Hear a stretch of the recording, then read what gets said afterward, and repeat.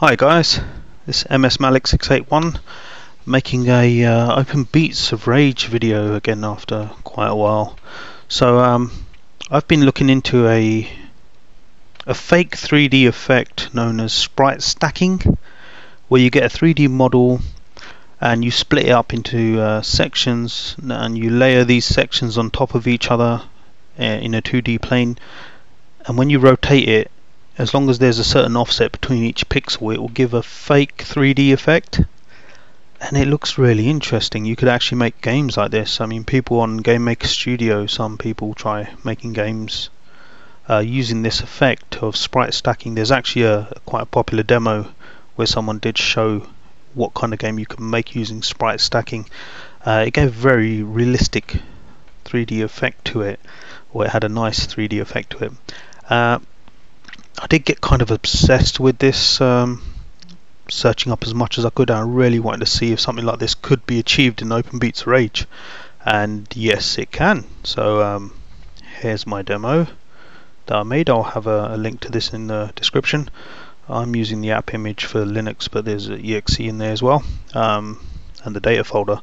So I'll quickly show you the demo. It's just a basic tiny game. And when you start it, this car appears. I should actually show you the car first. So you saw the car there, but just take a look at the assets for it. So these are the assets for the car. So let's just open these up in GIMP. Don't want that full screen, so I can just drag and drop these in there. So I mean, if you look at these, they don't look anything like a car. So this is actually the first layer. It's the bottom of the wheels where they're just touching the ground, and this right here will be the actual wheels. This will be the wheels connected to the bottom of the car. This will be more of the car with just the tip of the wheels. I believe this one is the windscreen and stuff. And this one's more the windscreen with the tail thing, and finally you'll just have the very tip of the car. So individually these don't look anything like a car, but when you stack them all on top of each other perfectly, they all look like a car, which I think I can actually show you right now. So I've put the first one in, and instead of putting the rest in on the separate images, I'll put them in as separate layers. When you put all the layers stacked on top of each other, even in a paint program, it should look like a car. It should. But I got this pink background color. If that wasn't there, if it was transparent, these on top of each other actually do look like a car, which I can't really demonstrate here, but obviously I can show you in Open Beats Rage. So again, let's go back to the demo. So yeah, there it is. This is all the sprites stacked on top of each other. It does actually look like a car, and I mean, the whole point is to make them stack on top of each other, have an offset of like 1. I did 2 to make it look more, I don't know, more 3D. It's supposed to be 1, but I don't know, it depends on the model you make, and obviously the more sprites and stacks you got there, the more 3D it will look, I guess. Or you can make anything. You can actually draw trees, you could draw robots. I don't think in these type of games your main character should be 3D. I mean, a character can face in all 8 directions. So this is just for things in the game. Like, I mean, if you rotate this, you know, it does kind of look 3D. Tell the truth, the rotation, or the, how could I say, the deformation when it rotates, it's not very nice. It's not very clean. I don't know if this, because we use 256 color images, maybe it's because they're not high color images, that's why they're so deformed like that. Don't know, maybe someone like DC can clear that up, I don't know. It might just be the algorithm we use for rotating, but either way, I've seen this exact same sprite rotated in Game Maker Studio actually, and it was so clean and nice. But anyway, like I said, it gives that fake 3D effect. So I'm actually cooler. I don't know if you can see her feet in the top left, but you know, I've got rid of her walk animation so she doesn't move, and I've got an update script here. Just whenever I press left or right, you can see that rotation number there. That rotation number there just keeps going up and down, up to 360 and then back down to 0, or vice versa. So it's got a 360 rotation for the car, and I'll give a brief explanation how I did that. Also, there was something else. This is like a top-down type game. I don't actually use the Y-axis. I'm just using the Z, which would be Y in these type of games, and X. So there was something in OpenBOR Rage. I don't think it had any native functionality to just face in a direction and move. Like if I press forward right now, it wouldn't move in that direction. So I had to get the formula to do something like that. So now if I press forward, whichever direction I'm facing, it'll fly off that way. But I haven't seen any games actually make use of this type of thing, so I'll explain how I did that as well. I mean, obviously I'll supply the demo, so it'll have all the code in there.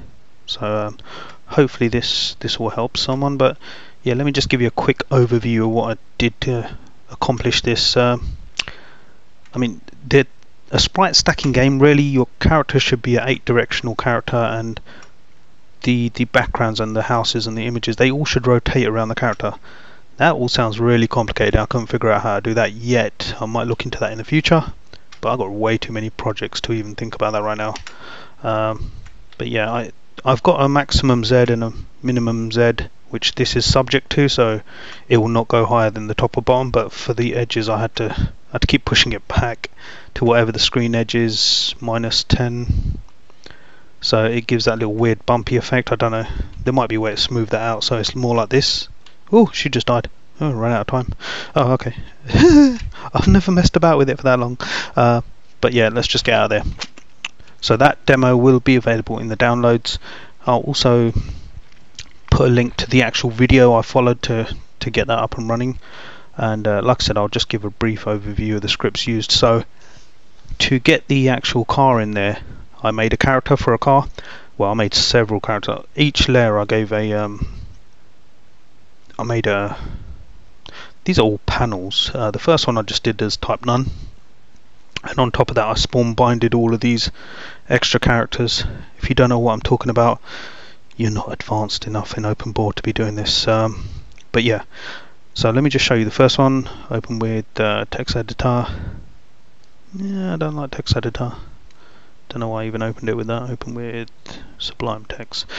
Okay, so we spawn the car 01. Like I said, this first one is type none. I've done it subject to min Z and max Z. Made sure I set the palette, because the first frame I got here is not a frame which uses the actual palette. And in the spawn animation, I've told it to spawn bind car 02. At my well, this right here, get global var y, that's actually a global variable is getting there. So I've set the y, how high this next object will be spawned above you. I've done that as a global variable so I could play about with it without having to go into every single frame and update them manually. When you have to do that, it's so annoying. Like, I changed this from PNG to GIF. I had to open them all up and change it, and there was this animation name I decided to change, and oh, it's a nightmare. But anyway, so you spawn bind number 2, and then you've got your idle animation which loops forever, and all it does is a rotation. So this controls the car rotating in a 360, and it also controls it moving forward. I'll explain those in a moment. So I've got the animation scripts updated there to the script C, and again it spawns car number 2, and then all the cars basically do the same thing. They spawn the next car above them. So number 2 spawns car number 3, and it's got the exact same idle animation, and it just carries on all the way down until you get to the last one, which obviously doesn't spawn anymore. You'll be stuck in an infinite spawn loop. So this one just doesn't spawn anything, and it just does the same. So that's all that out of the way. That's all you need for the car. And then you go into your scripts folder. I did have to set in the scripts txt always update, just to make sure I can reset some stuff at the menu, because it kept getting stuck. So I'll go into scripts. So this is actually just a forwarder. It's not a real script. It's using the import method to import this, which is the main scripts. I've tried to keep only the scripts that are needed, so spawn bind is needed to bind the other entities, and also here the rotation script. So this is the script I wrote for this rotation. Might be better to look at updated C to understand what's going on here. So updated C, in this here I set the global var to y equals 2. I'll set that as 1 initially, but the card looked a bit flat, so I'll set it as 2 to give it more of a 3D look. Rotation timer, so this is the rotation up to 360, and this is for the timer to not allow you to rotate too quickly. If you're constantly rotating, your car will be spinning about in like crazy speeds, so I had to use a timer to just limit how fast it rotates. So first it will check if you're in a level, and then if the rotation hasn't been set, it will set it to 0, and the time will be set to OpenBOR variant elapsed time. So this initiates on every tick whenever you go into the script, and then if the player keys move left, and the timer is less than time, so initially that timer will be 0 or null. So here I've also done a OR statement to make sure if the timer is set to null, also move into this if statement. So we'll set the timer to time plus 10, so 10 seconds later this will run again if you're still holding left, and the rotation will move or increment by 10. Now if the rotation gets above the value of 359, reset it back to 0. So this ensures you can keep rotating round and round and round again, and it doesn't go too high because that will start breaking everything. I don't know why I had to set it as 359. I played about with numbers. I thought first I did initially rotation equals 360, go back to 0, but that was causing the sprite to flicker. Again, I also had to do it down here. So this is for moving right. Again, I did all the timer stuff to make sure it's not constantly running. So timer plus 10. So rotation minus 10, so it goes in the opposite direction. And again, with this one I had to do, if the rotation is less than 0, go to 350, which is, because it increments in tens, it will go down from 0 to 350, which will be the next one after. Again, these two I had to play about with until I got the right one that doesn't make the sprite flicker, because it was like disappearing and coming back quickly when it rotated past the actual 0 or 360 point. But this fixes that. And then we update the rotation global variable, and then we do change draw method to rotate based on the rotation variable. So wherever the rotation is, that's what your draw method will rotate you to. And then drawString, this is just to display the output onto the screen. Initially I was going to use drawSprite to make this work, but I decided not to. I have got an else statement, so if you're not in game, if you're at the menu or somewhere else, it will reset these variables just to stop the like I said, it can break if you do that. So going back to this rotation script, this is the animation script. So first it enables draw method, change draw method rotate to rotation. You know what, this I don't actually think I need. This is for when I was working with sprites. I don't even need that there. It's there anyway, but whatever. So it will check if your type is none. So as I explained earlier, the only one of those stacks that actually is type none is the main base stack. So I didn't want to be using this whole script on every single parts to the car. They're all spawn binded to the bottom one. So the bottom one, the base one, the first one that has type none, if that's moving around the screen, these will all move with it. And they're all rotating based on a global variable for rotation, so they'll all rotate at the same time. So I didn't want to overload the engine. I mean, this method in general is just doesn't seem very optimized. I mean, you'll be having, if you're actually making a game using this, you'll be having like hundreds of sprites at the same time, all getting up rotated and using update scripts. So it's not going to be running very good on low-end hardware, I guess. Most PCs should be fine, but I think if you try porting this to either the Wii, the PSP, maybe even the PS Vita or the Android, it might run a bit laggy. So here, if you've if you hold down the key move up, this will actually get your X position first. Well, it will actually get the OpenBOR variant for the end of the screen, so the left of the screen, and then it get your X position, and it will change your velocity to this calculation here is what makes you move in the direction that you're facing. When I initially tried it like this, you were just flying off the screen and dying, I believe. So I had to limit it by timesing it by 0.01 to really calm it down. So this worked for me, and I was lucky. And this is the Z value.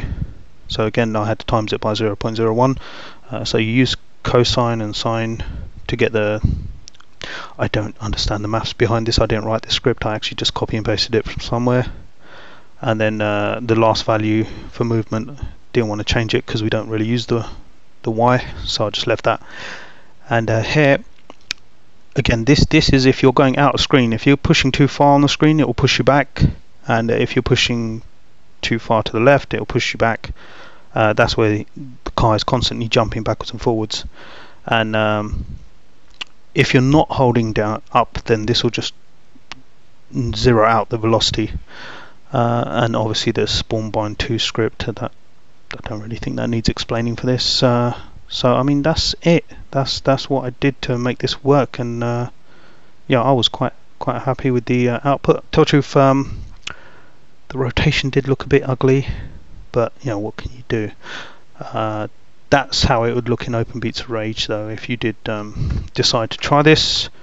I mean, I just wanted to share this demo. I mean, I couldn't help myself. I saw it, I liked it, I wanted to try it, I wanted to see something 3D running in this 2D only engine, and I think it looks quite nice. So thanks for watching, and like and subscribe, I guess. See you later, guys.